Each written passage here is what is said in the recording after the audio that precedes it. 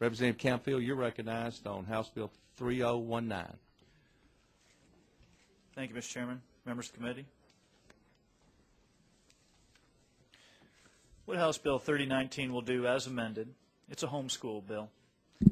What this bill will do is say a lot of times there's varying codes and in between state and local municipalities on what are the fire codes and what certain situations fall under.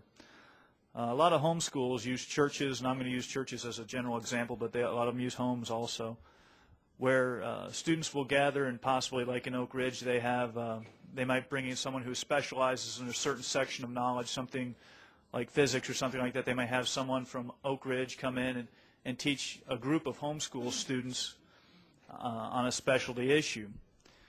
They may use churches, meeting halls, and things along those lines. Some people even use homes. And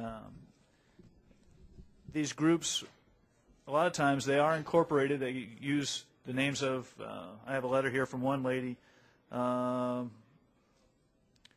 She calls herself the Sunrise Learning Center. It's really just her and her 3 children that she homeschools, but she has to have an official name so she can get discounts and buy books and stuff like that through the mail and on the internet.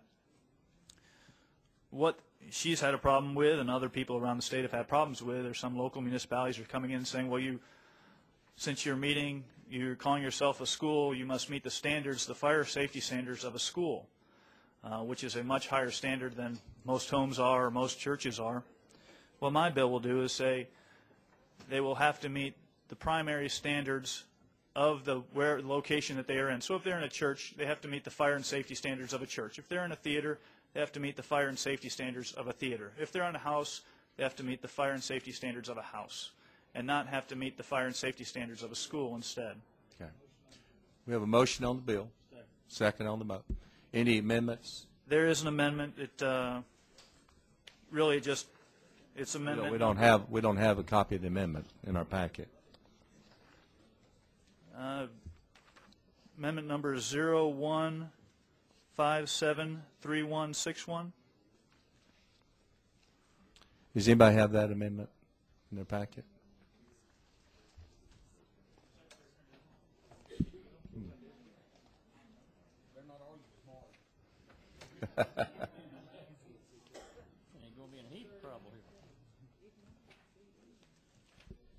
I don't see it in mine.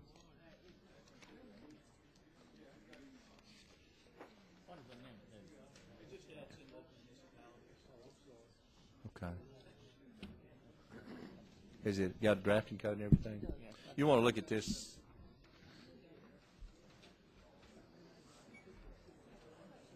Let me talk to him while we're waiting for her to look at it. Okay. Let me ask him a question. Okay. Representative Montgomery? Representative Campfield, I guess the question I would have, and I'm all for helping homeschoolers. They know that, and they're a special group of people that have the drive about them to want to work with their children, and I appreciate that.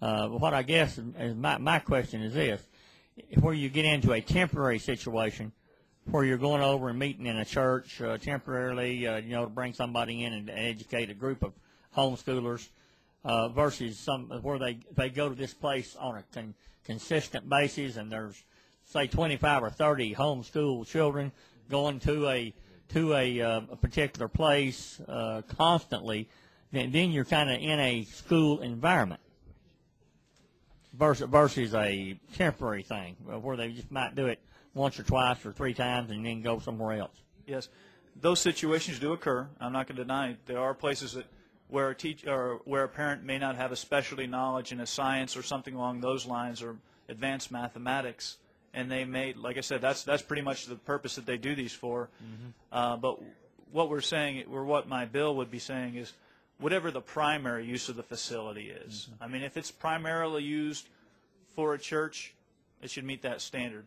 But if it's, primary use is really just a school and the church is just a auxiliary use, it would not be held to that standard. Okay.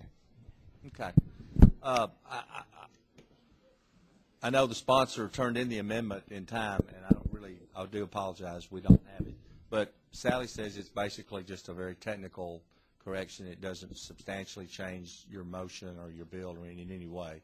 So if it's okay with okay, we have a motion on the amendment and a second. You want to tell us, Sally, what? Basically, what it's doing is saying that this law is